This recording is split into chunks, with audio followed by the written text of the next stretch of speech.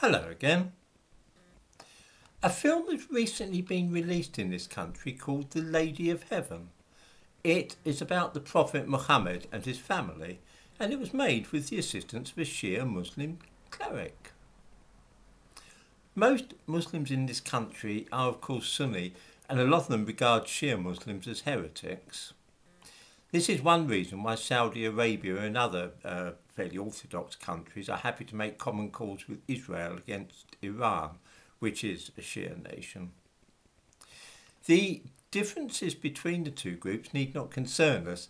They involve the succession of the first caliph, whom the Shia denomination feels should have been a member of the Prophet's family, rather than Abu Bakr, who actually got the post.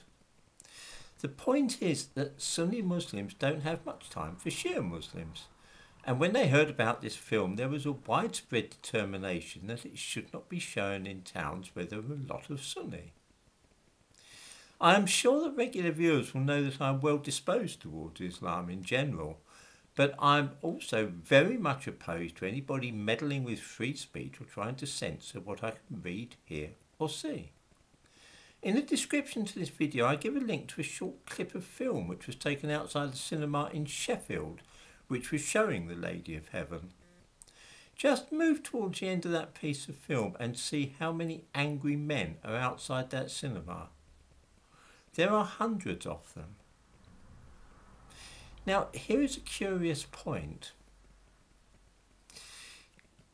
If hundreds of white men descended on a cinema and started shouting angrily and chanting slogans because they disapproved of a Muslim film being shown there, say members of the English Defence League or something, how many police do you think would turn up?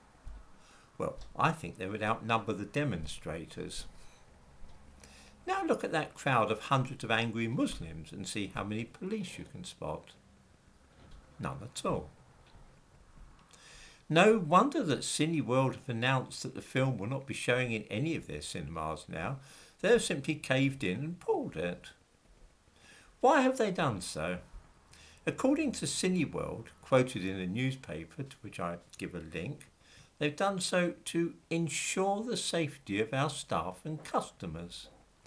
In other words, Cineworld has felt threatened and feel it is not safe to show a film made in Britain to a British audience in a cinema in Britain because a lot of foreigners are objecting to it. Just savour this situation for a moment and ask yourself again if you have ever seen a mob of hundreds of angry men making staff in a cinema feel threatened and intimidating and driving away customers without the police becoming involved. They have been handed a free pass to intimidate people, and nobody seems to care or be inclined to get involved. Like many people, I've had just about enough of this kind of game being played in my country, and I think it's definitely time that we started asking ourselves how we can put a stop to it. The authorities may be content to see mob rule and lynch law on the streets, but I for one am not happy about it.